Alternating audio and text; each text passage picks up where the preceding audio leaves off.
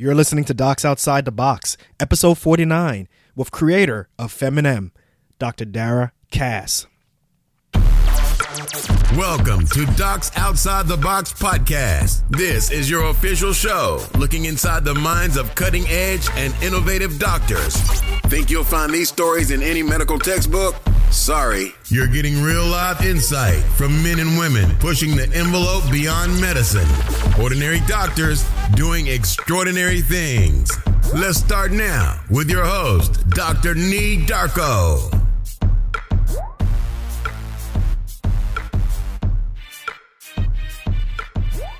This episode is brought to you by Set for Life Insurance.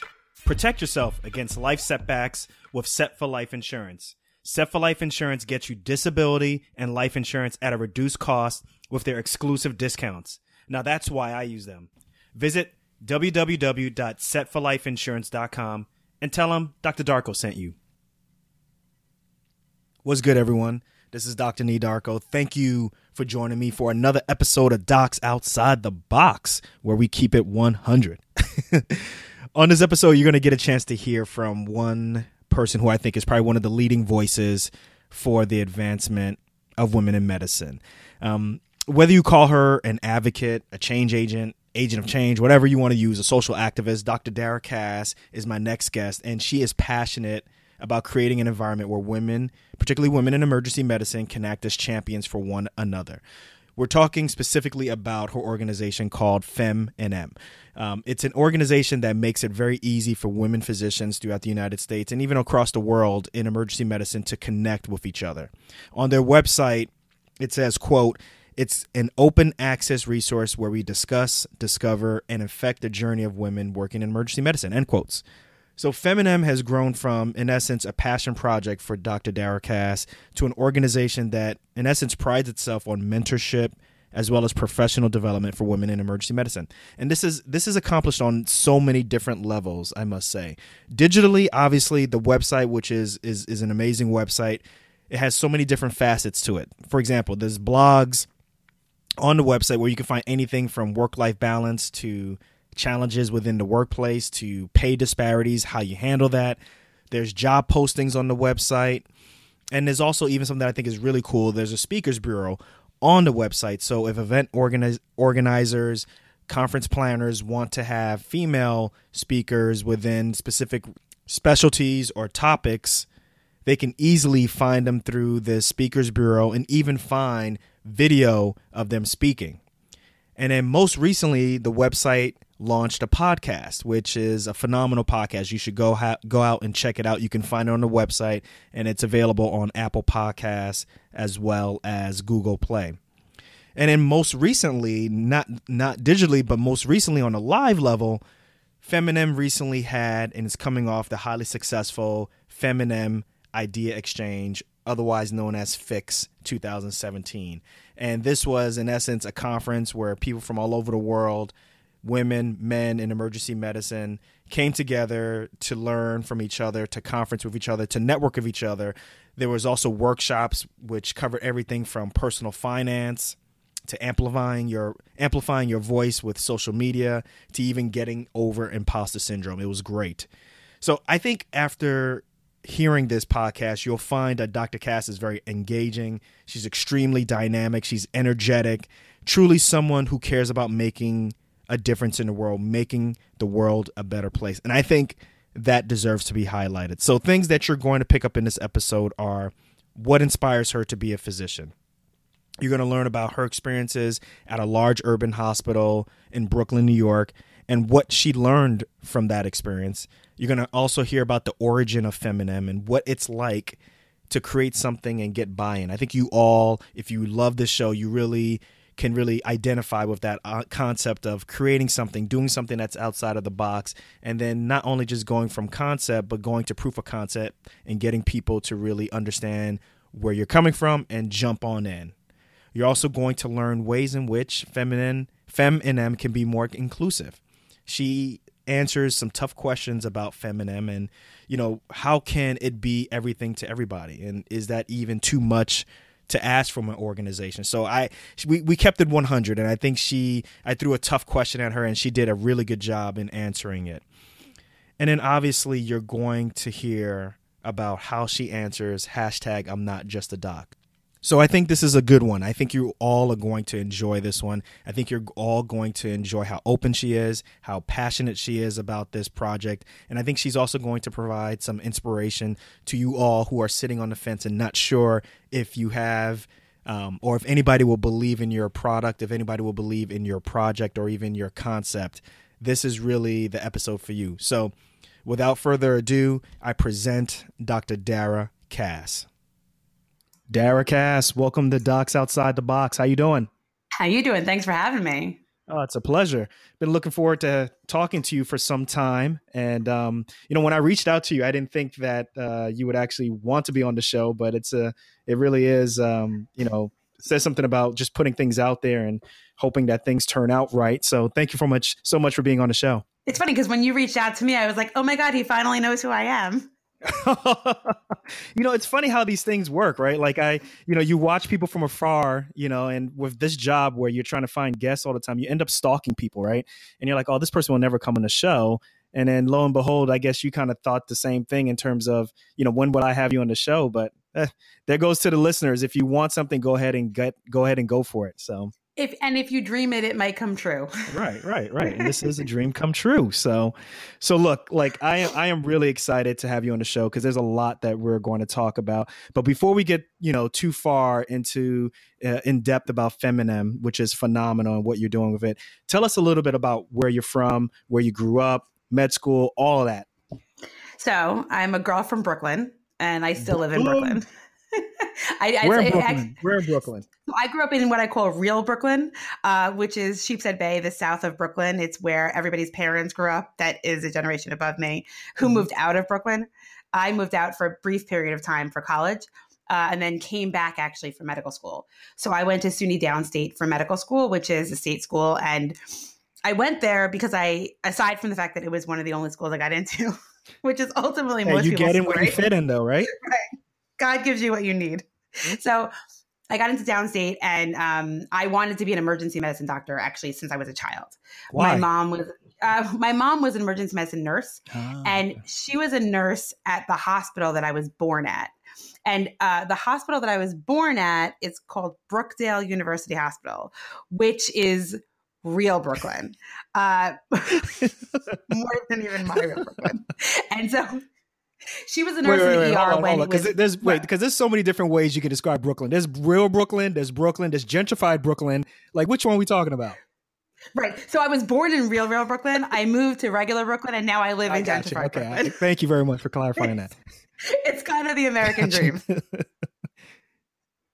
So anyway, so she was working in the ER and when I was a kid, and she would tell me stories of all the things she would see in this very inner city, very urban emergency department. And I thought it was amazing. Hands getting blown up from firecrackers and people getting shot and heart attacks and the team coming together to save lives. So when I got into medical school, I'd already established that I was going to be an emergency medicine doctor. And, I was the only family that validated that as a viable career because lots of people who are interested in emergency medicine, their parents were surgeons if they were doctors or pediatricians, and they didn't necessarily think that was like a real job. But my mom had worked in the ER and she knew that it was a great job. And so she was like, that makes sense. So I went to Downstate, which was a fantastic place to learn emergency medicine. It's a very busy program. Yeah, I established myself like from day one, hour one. I was like, I'm here to be an ER doctor. I'll go through the medical school part of it. And then I'm going to stay and do your residency. And they were like, we have no idea who this chick is, but she's not going away. So we're going to keep her. It's pretty much a valid reason. So I stayed there for residency actually. And I did my residency at Kings County Hospital, which was one of the most interesting, emotionally validating, incredible experiences of my life. It was 8 years of what I felt like was a family, and it was amazing. And then I left after graduation, and I went to a hospital completely different. It was a very different patient demographic. It was a different environment on an island called Staten Island. Strong. Staten Island. Okay. All right. Strong Island is Long Island, and there's Staten Island. True. So Staten Island, Shaolin. My bad. Right. Shaolin. Okay. Exactly. So Wu-Tang, what's up? Mm-hmm. So Staten Island for me was a very different experience clinically, and it was a different patient population. And it got to I got to see and treat patients actually that looked more like me, which didn't happen at Kings County. It was a very different experience. And ultimately, I was there for 4 or 5 years, and then I left to go where I am now, which is at NYU, which is closer to my house and gave me other opportunities academically to work at a medical school and to do curriculum development. And ultimately, I think a lot of the opportunities that allowed me to create FemInEM and where we are now. Well, since you opened the door to FemInEM then, okay. So tell us about FemInEM. What exactly is it? How did you come up with the idea? I mean, I think this is really fascinating to create something like this and for it to become like this huge, following. I think following is too loose of a term. I mean, I don't even know how to, you take it from there. You describe it. It's amazing. So FemInEM at its core, at its beginning, was just a way to collect, like to create a space for mostly women, but really women in emergency medicine to feel like they could go when they had a question or a need. So it really started, I had done a lot of stuff over the first 8 years of my career, let's say, or 7 years, whatever it was, in education and residency, in technology. So asynchronous education, websites and some blogs and Twitter and Facebook. And, we had done all this technology and innovation on education, but when it came to our career development as physicians, we were on islands, right? So if you were like me, a young woman going through the life cycle of being a 30 to 35-year-old female and being a doctor. So I was married, I was having kids, I was developing my career, I was looking for mentors, I was looking for peers and sponsors and everything. I was a pretty good connector. So I started developing those answers for myself, but other people weren't necessarily as, outgoing or as extroverted or as easily connected. And so I watched them ask me questions that I had settled or I had settled publicly. I was very public about my parental leave, my maternity leave. When I needed a lactation room, I made sure that I got one, And so about 7 years after I graduated from residency, I was like, there has to be a better way to solve this problem, to get these people together. Now, when you talk about that, the lactation room and making sure that you take your leave, like that still is, I wouldn't say taboo, but it's something that a lot of women, I think, have a hard time really championing. Like, did you get any feedback or any pushback actually when you did that? Or were you by yourself when you did that? Or was it like a group of y'all who said, look, we're taking this and this is how we're going to go? Right. So this singular example is a perfect example of anything when you are the underrepresented person or the person who is a minority or whatever it is, right? So when you're the person who needs something, it is very hard to ask for it, right? When you're asking for something from a system. I am the perfect person to do that because I don't give a fuck. Right. So at the end of the day, I think the term is zero fucks, actually. I give less than zero fucks now. So I was relatively unapologetic when I asked for things within reason. I wasn't rude about it mostly, but I was really empowered to be the person that was an agent of change at that time when other people were more vulnerable than me. And, it has to do with some circumstances and a lot of privilege, right? I was in an environment where I felt confident in my skills. I'm confident in my placement. I wasn't worrying about getting fired. If I got fired, I would solve that problem again. I live in a high density city with a lot of emergency medicine jobs. I worked for somebody that was willing to listen to what I had to say. I'm married to a partner that was willing to stand up with me for the things I needed. And so, yes, I got a lot of pushback, right? But I didn't care and it didn't affect me. And so if they pushed me back, I pushed back again. And, it's really hard for somebody to give you a true, tangible reason why women shouldn't be given a safe, clean place to pump that's not a bathroom, right? They can't solve it for you, but if you bring them solutions, they're pretty okay with seeing them through a lot of times.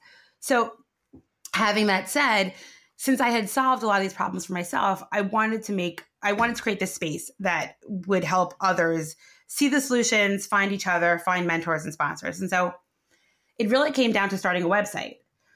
So the whole thing was that we had done a lot of newsletters in emergency medicine in all of our women's groups, and people had written articles that I thought were important and fascinating about anything from, gender bias in promotion to salary discrepancies to postpartum depression. And after you read the article, you were like, this is powerful. And then it's like in somebody's email inbox. So basically you guys are all like different islands, so to speak, at this point, prior to FemInEM, right? You guys are just separate islands. Okay. All right. So every major national organization had a women's group, right? Just like there's a group for, interest in ultrasound or whatever it is. Like each of the groups existed, and they wrote newsletters and they had listservs, but they were not connected. And there was nowhere for them to have historical memory, right? So I found out, I basically said I want to create a website, and I was lucky enough to have the ability to back it myself and to have a resident who was a web designer. So it's all about, like, life is literally about who you know, right? So one of my residents was a web designer in his previous career. And I said, how much would you charge me to build a website that's basically going to serve women in emergency medicine? And he charged me the friends and family rate. And it was incredible. I love it. And I didn't want it to be owned by an institution. And this is the first, I think, pearl or whatever I can say is, if you're going to be an agent of change, as you're doing it, you have to think about who's going to oversee your ability to be that change maker, right? So I knew if I was pushing the envelope for gender in medicine, I was not going to be able to work for the man while I did it, right? So if a major institution was going to financially back me, anyone, whether it was a national organization or the academic institution I was working at, because I had a lot of offers to partner for this, they were going to be able to oversee how I did something. Okay, wait, hold on. Let's take a step back. So you're saying that when you were getting ready to make the website for FemInEM, a lot of people wanted to partner with you at this point? Yeah. So once I had the idea and I said, I want to create this space for women in medicine, and they knew me, they knew that I would make it happen. I got offers from institutions and from organizations to host the website. And this is just you by yourself? Yeah. Wow. I mean, again, wow. Yeah. Okay. So they said, well, we'll host it on our website. And, they were trying to provide me the opportunity to, like, that their web traffic or whatever it was going to be was going to help me. Right. And I was like, you know what? I really want to do this on my own. I think that for me, the autonomy, right, and the control of the content was so much more important, because if it was going to go anywhere, it was going to make somebody uncomfortable, and that meant that it was working. I like it. And I didn't want somebody to tell me no for the purpose that it made them uncomfortable because it was working.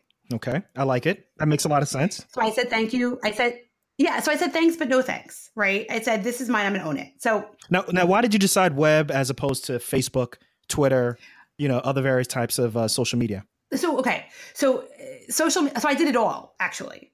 But it had to have a home, right? So the website, the blog was the core, right, of the hub and spoke.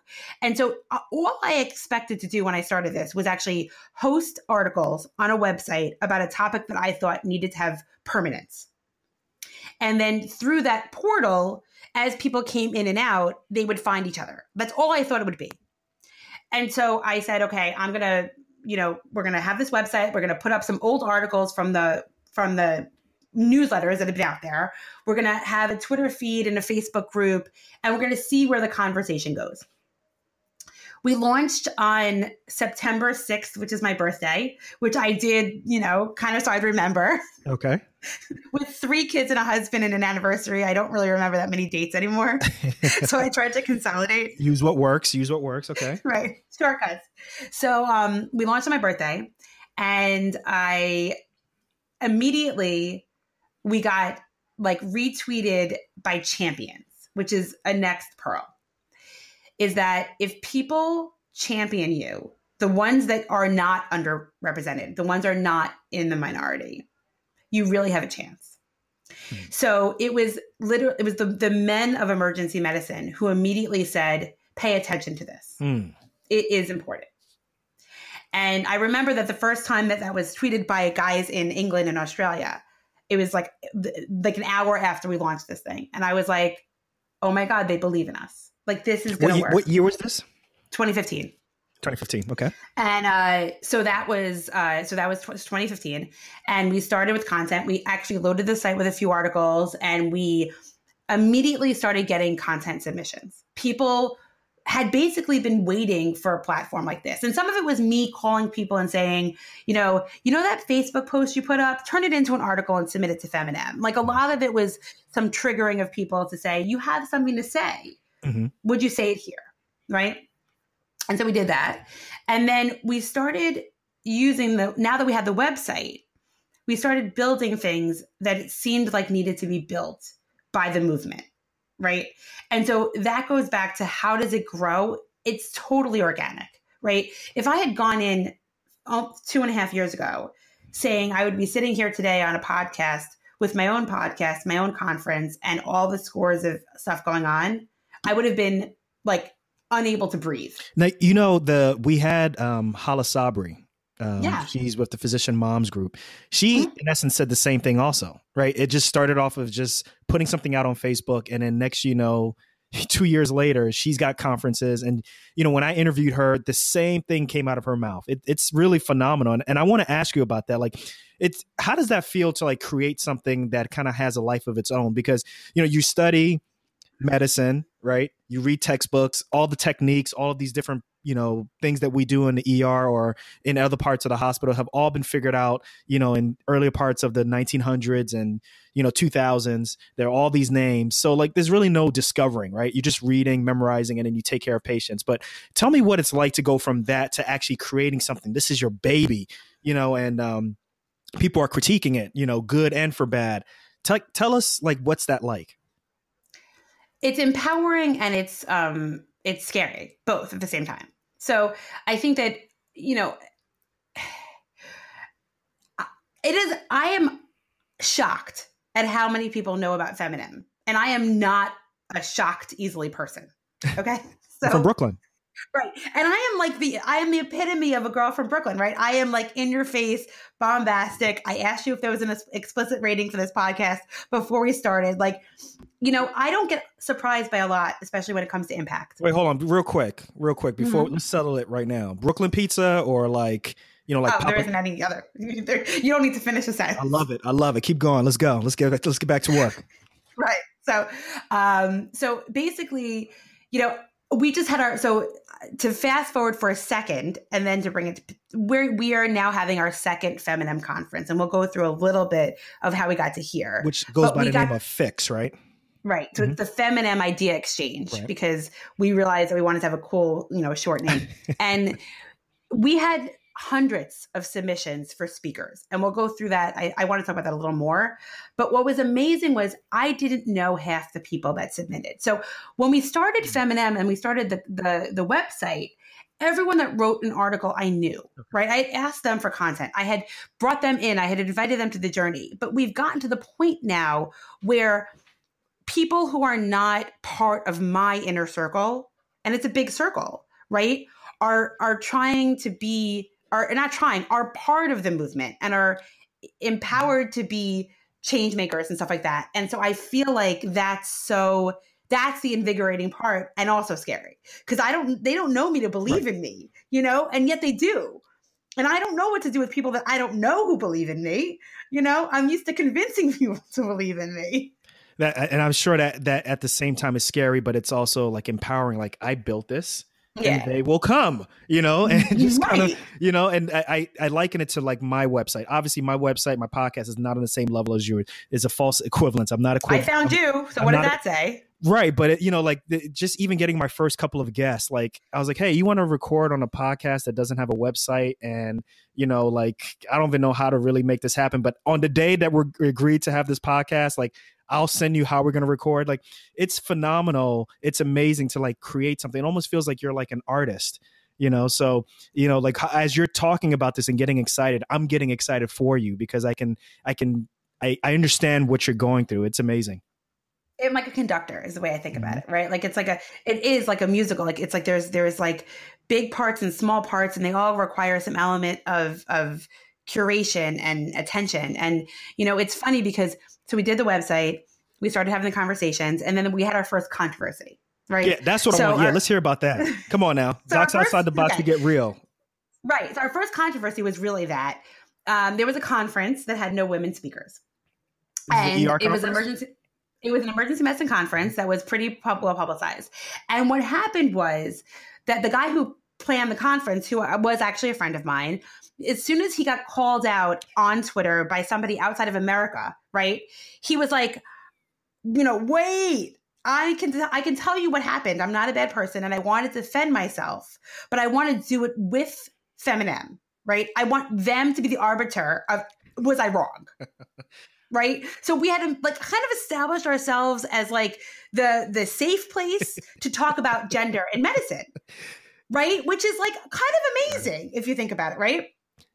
So we set this whole thing up, and then we had a conversation about women speakers in emergency medicine and medicine in general. And what really happened was we actually had like an hour long. We did it would have been a podcast then, but it was a Google Hangout, and we recorded it and we put it out on air. And what we learned from the conversation was, and it happens all the time with bias, right? People that perpetuate unconscious bias are very rarely bad people, right? They have a set of circumstances that gives them their information, and they go along with their information and move forward. So this conference organizer, who's awesome, only wanted speakers that he had heard and he had known and he had vetted himself. And what, like you said, mainly men. Well, and not only that, but you said the same thing about your podcast, right? Who's in your inner circle? How many of them look like you? How many of them act like you? How many of them are just like you, right? Right. So if you're going to invite people on your podcast, they're generally going to look like you. Now, I'd argue that a podcast by somebody that looks like you is a really good idea, right? But for him, a whole conference of guys that look like him was not a really good idea, if that makes any sense. Like there becomes an issue around an entire conference of white men who are speaking really eloquently on important medical topics, but there are more people than that can speak. But it required him to increase his network. And he was willing to do that, but he didn't know how to do that, right? And so my job was to create the how. And so that's what we did. So we created the FemInEM Speakers Bureau, which is the only searchable database for women speakers in medicine. Okay. Wow. And so I was like, it took me a couple of minutes of like the eureka moment to say, how can I use the website that I've already built to create a solution for a problem that's clearly out there without doing the one thing that I will not do for FemInEM. So I do not ask for favors. Okay. When you're creating solutions around bias and you know, minority anything or somebody that's like trying, you don't say to somebody, do this for me. It's not a personal thing. And so a lot of people who say, well, I'm going to do this for you. I'm saying, don't do it because it's the right thing. Do it because it's good for business. Do it because it's good for systems, but don't do me any favors, right? That's the wrong reason to do anything. So how did I do that? So we created this speakers bureau that was a searchable database for women speakers that had bios and, you know, all the demographic information you'd want for a grand round speaker. And then it gave them the place to put a video or an audio of them speaking, which meant that the person that was organizing the conference could vet them in the comfort of their home, have whatever judgment they wanted to have, and realize there's a lot of good women speakers out there, right? And then click the, you know, contact me button, which goes through me. And then I get to send all these notes to women in medicine saying, hey, this person wants you to speak, right? And what's funny about that is we saw an immediate uptick in women speakers, but more important than that, we have not had one single entirely men speaker conference in emergency medicine since we made this public. And, you know, even if it gets close, we blast the Speakers Bureau out to people on Twitter or Facebook. So, you know, it allows, it's all about like separating out like the solution for the bias from the person being biased against. So the speaker is like, if I wanted to be a speaker at a conference, I don't have to say, you know, choose me, choose me. I can say, have you seen the FemInEM Speakers Bureau? I'm on it, right?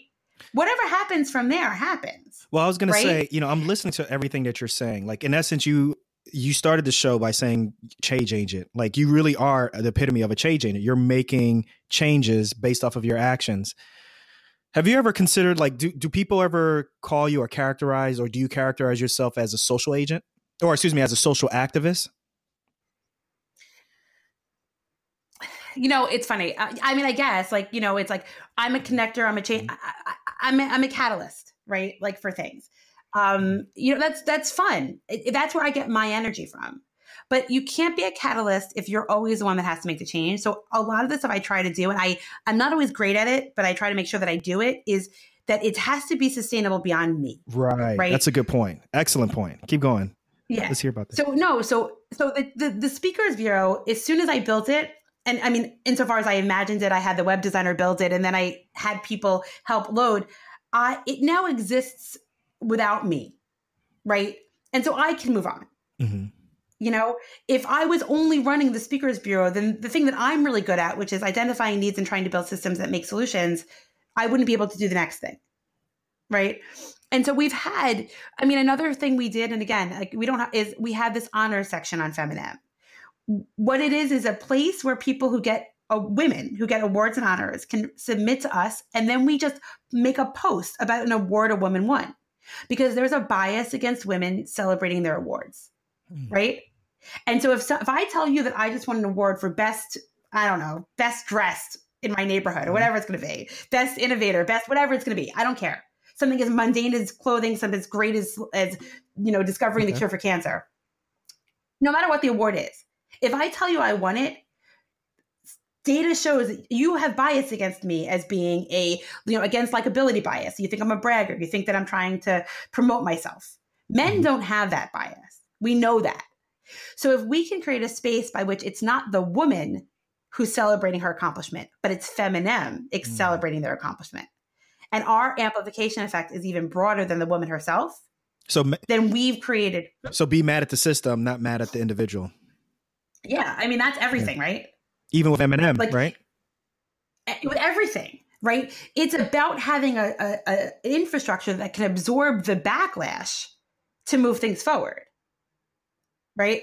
Because I don't want any singular person to absorb that level of energy.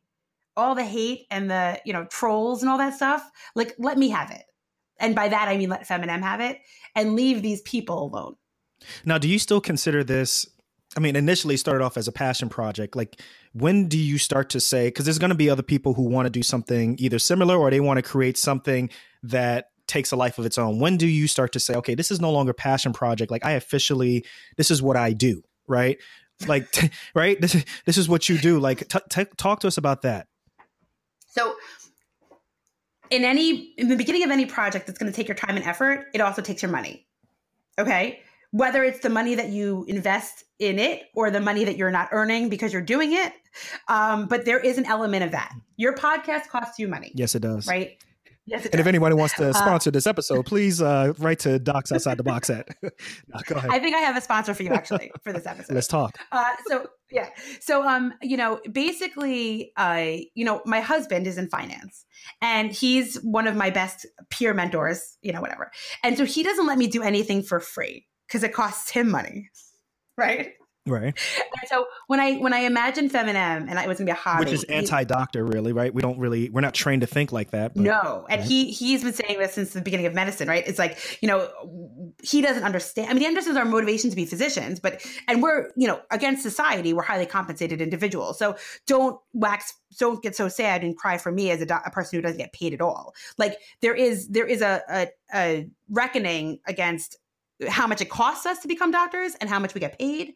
But at the same time, on a standalone basis, we're not poor people, right? But at the same time, we are used to working harder than our hourly compensation.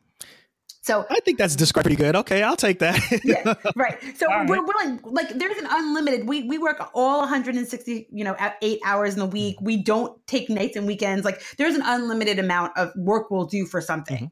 But, I still do like to remember how privileged we are to be physicians, especially when we're talking about like women in medicine. Like, there are plenty of women out there that have a lot more problems to solve than I do, which is why I think it's my responsibility to solve them for us all.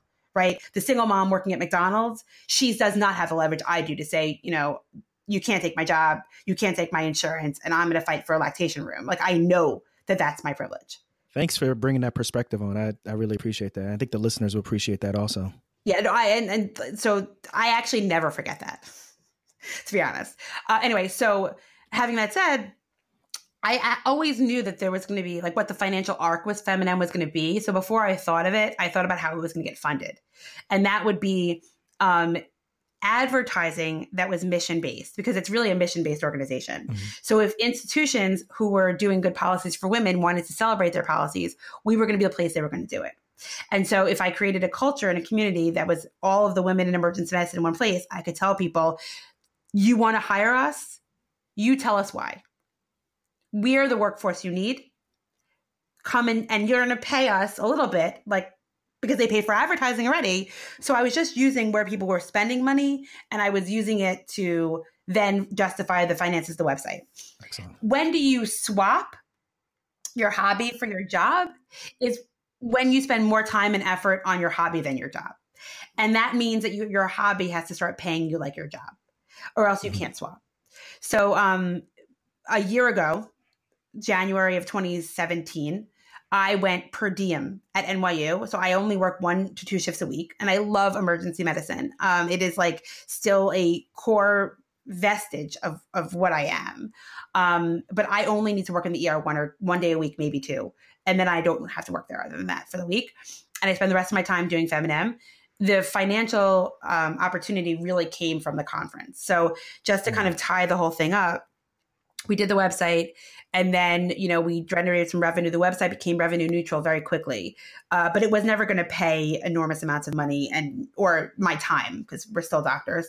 And then, like, kind of serendipitously, I realized that I wanted to see the energy that FemInEM had online, and I wanted to put it into a conference that would empower the shit out of women and people that wanted to make change in their own community. Because as much as I could do on my scale, there is and a lot of it, I think, was the galvanizing effect of what happened in the election in 2016 and what I needed people to do on the ground, right? Like, I knew that women physicians needed to empower their voices, and they needed to know how to write articles and op-eds, and they needed to how to be speakers, and they needed to how to, lead, and they needed to lead their departments, and they needed to advocate for healthcare. I mean, there was so much falling apart in a crash moment for what I perceived to be the needs of the people that I was connected to, that I wanted them to feel like empowered and enraged and excited at the same time. So we decided we were going to have a conference. And so we planned this conference. It took us a year, October of 2017 in New York City. It was 250 people. We called it the FemInEM Idea Exchange. And we wanted to discuss the issues surrounding women in medicine and gender equity. And we wanted to be inclusive. So 10% of our speakers were men. A fair number of our people were there that weren't physicians. They were medical students, EMTs, PAs, mostly women physicians. Mm-hmm. It was incredible. I mean, it was like the single greatest thing I've ever created. And I've had 3 kids. I no offense to them. They don't listen to this podcast anyway, though, well, right? No, they probably will, because I'll listen to it in the car. Another podcast, mommy, really? No, mm-hmm. But, it was just like, I watched these women come in from around the world of this idea that I had, that I could just ask them to believe in us. And that was, mm-hmm. I mean, other than the website you can look at from your house, but these people like flew, exactly. And they moved their bodies, and nobody moves their bodies anymore. And so we basically, in that room, it was magic, and the speakers were diverse as I could get them to come for the first conference. And they were from all different walks of life, and they were from generationally spread out, and they had accomplished so many random things, and it felt good. And we knew we needed to do better for the next year, right? Immediately we started finding the holes, the problems that we had, and we started thinking about what could we do for next year for better. And so that's what we're doing for next year. We're going to do better.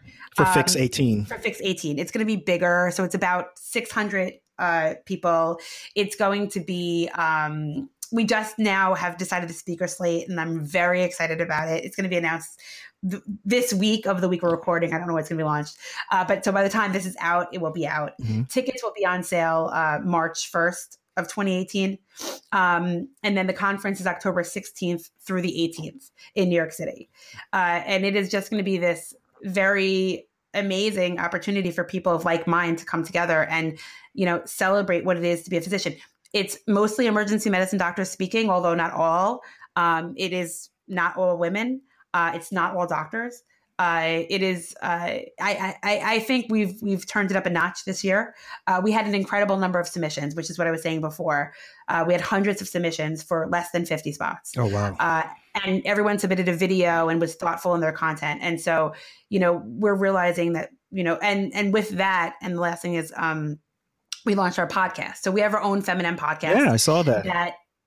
So it happened. So with Fix 17, which was amazing, and it only had 250 spots, we wanted people to get the content, but we wanted to keep it like preserved at the moment. So we didn't want to make it so that you could watch the conference from far away then. We wanted it to be a very a space, So what we decided to do was have a podcast that we launched December or January, I think December, that was all of the video and audio of the conference. We launch every Tuesday. We send out one lecture a week that is on the website as a video, but on the podcast as an audio. And you can listen to all the conference lectures. So by June, we'll have released basically every lecture from 2017, just in time for the October of next year. And so once we built the infrastructure for a podcast, we were like, oh, we have things we want to say. So we decided also to do a 30-minute podcast every Friday on some topic related to women in medicine. So we've discussed things like benevolent sexism and pay discrepancy and pay transparency. And yeah, I noticed that. I saw the pay is a big issue that you guys focus on. Yeah. Well, pay is a big issue for everyone, right? Like one of the things we've been discussing is, and this goes back to kind of the canary in the coal mine, right? We've discovered a lot of things in gender disparity that we haven't discussed for race disparity because we haven't even done that research yet. So if you listen to our podcast on salary transparency and then the following article, which is on salary discrepancies in emergency medicine, the article we actually used was race and gender disparities in emergency medicine. But what's interesting is we know there's a significant salary discrepancy for gender. We couldn't publish that for race because the N of the number of minority physicians that were studied was so low that it would remove the anonymity of the study. So we know that the new studies that need to be done are on the salary discrepancies amongst different racial groups, or the salary discrepancies amongst racial groups and gender groups. Like, how does that all? Which brings up another issue, which means if your population is not big enough from a race issue, that's another issue. You don't even have enough power to do a study. Isn't that interesting? That's a problem. Right. Yeah. And so these are the things we talk about in the podcast, right? Which is all these topics related to, like I said, gender equity in emergency medicine, or even in medicine, that require a bit of a conversation, because on the tweets and the Facebook posts and even the blog posts don't allow the depth of curiosity and communication that is, about calling women doctors, right? Like the bias that occurs, and it's unconscious so often, when women physicians are not introduced as grand round speakers as often as men, when women physicians always introduce everybody as doctor, but men hardly do, right? That's a conversation we need to have. And so that's what we do at the podcast. And so that's the empire. Okay. All right. that we've created. Well, look, let's transition to some fast fire questions. I'm just going to ask you a question. You just tell me what is the quickest thing that comes to your mind. Don't think too hard about it. You ready to do this? I don't think too hard about anything. All right, let's do it. You girl from Brooklyn, let's do it. What's one thing you want people to learn from this podcast? That you can be a change agent. Love it. Knowing what you know now, what advice would you have given yourself as a pre-med? Take more time. Okay, all right. Let's do this. What's the biggest weakness of FemInEM? I don't have a quick answer. The biggest weakness? I don't know. I don't know. I actually don't know a weakness yet, because it's not fixed. It's not one thing. Mm-hmm. So it can't have, if there are weaknesses, we evolve it. If you want to expand on it, go ahead. No, FemInEM isn't one thing. So it can't have one weakness, right? There are hurdles we have, right? So our ability, old white men are our biggest hurdle. But I can't do anything about them. I'm trying, there are so many people of power, and there are many, many, many younger ones who are our champions.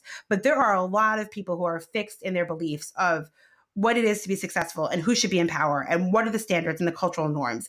And getting them to understand that we matter is actually really hard sometimes. That's the biggest hurdle FemInEM has, but that's not a weakness of FemInEM. Mm-hmm. You know what I mean? Now, do you ever work? Because obviously you want FemInEM to be, well, look, it's hard to have an organization that's everything to everybody, right?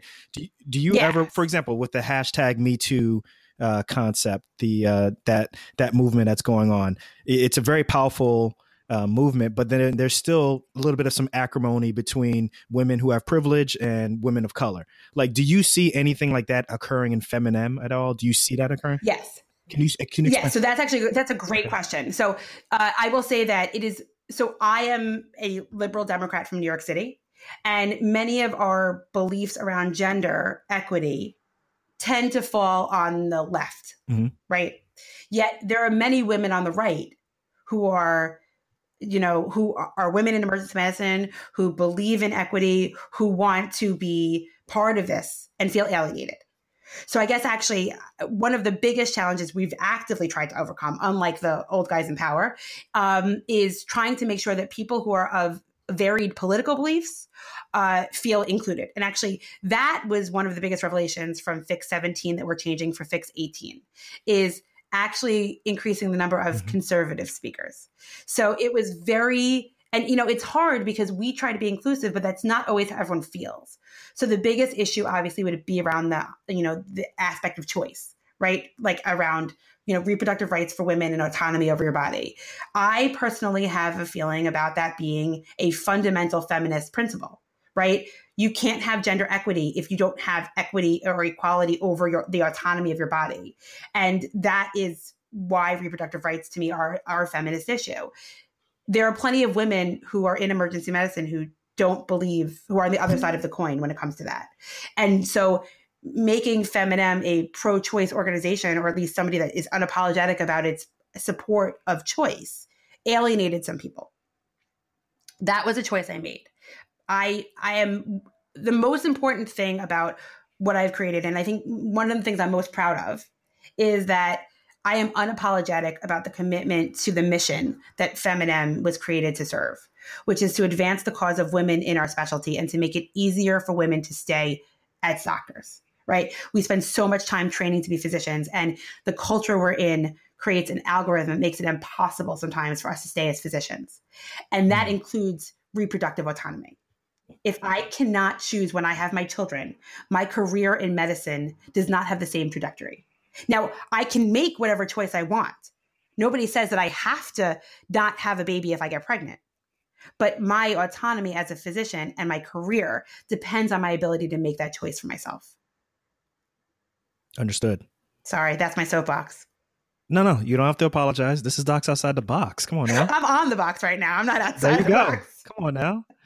Well, what's one life hack that you use right now to either make your life easier or to stay more productive? Because you got a lot of things going on. Doctor, founder, editor of FemInEM, mom. Why? Like, how do you manage all of this stuff?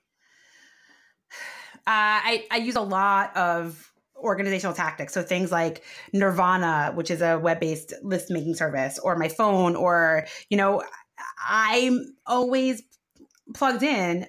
I turn on and turn off. But the hack I would say I use the most is cloud-based services, so I can go in and out of what I need to do the most. So Google Docs is a huge thing because every document I need is in the same space, regardless of what computer I'm doing it from.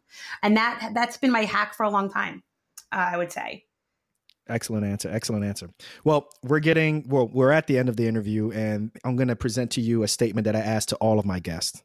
It's hashtag I'm not just a doc. And this is just a way for you to kind of describe who you are outside of just being a doctor. So Dr. Dara Kass, I present to you, I'm not just a doc, I'm a creator. Love it. Well, look, you totally rocked this podcast. How about you come back on the show? Let's do it again sometime. I would love to. I will tell you, I was so excited when you emailed me. Really? I did not think I made, you have been doing an incredible thing and I've been watching it. Well, because, I started a podcast after I had a movement. You're starting a movement with a podcast. It's a different thing. Thank you. And I respect it. So I'm honored to be here and glad to come back. Well, the goal is, like you said, like you felt as though at one point you were an island. I felt as though I was an island with thoughts of, well, I'm more than just a doc. There's more to me than just this. And since starting this podcast, so many people have reached out to me. I've reached out to other people. And I just feel like there's, like you said, this movement, community of doctors who are just saying, you know what? Whatever it is that we're doing, we control the conversation, right? Whether it's for women, whether it's for minorities, whether it's for whoever it is, we control the conversation. And it's something that I think we all should take pride in. Because the one thing I did want to ask you about is, do you think that you would be as successful with FemInEM, 10 years ago or, 20 years ago? No. Why so? No. So because culture is changing. right? So the first thing, and this is, so without Facebook and Twitter and social media networks, I could not have galvanized as many people the way I did as before. So that's one. So I could connect with an enormous number of people. Two, guys like you. Okay. And I mean this honestly, right? So our culture is shifting. Our generation of physicians, 35 to 45, who are now getting to be in charge, are the ones that are going to help make this difference, right? I believe that in politics. I believe that in medicine. I believe that in the intersection of politics and medicine. And so I really do believe that, you know, the fact that we can talk about parental leave and that my peers are as devastated when they can't stay home with their new baby as other people. I mean, like I said, just to give you an example, right?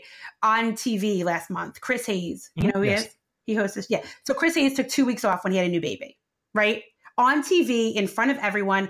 And every night that Joy Reid was on a show, I was like, good for Chris, right? And I like her. But at the end of the day, like, she doesn't play on her show. Like, she takes people to task on her show. Don't come with no incorrect information or talking points. I'm sorry to cut you off. So I love her. But she represented the idea that Chris was home with his kid for 2 weeks instead of being on TV, right? Our generation is going to change things. And that's why I say that that's why the time is now. It wasn't going to happen years ago. It is going to happen now. We just have to survive the next few years. Boom. Mic drop. Dr. Dara Kass, this was fun. Thank you, Nate.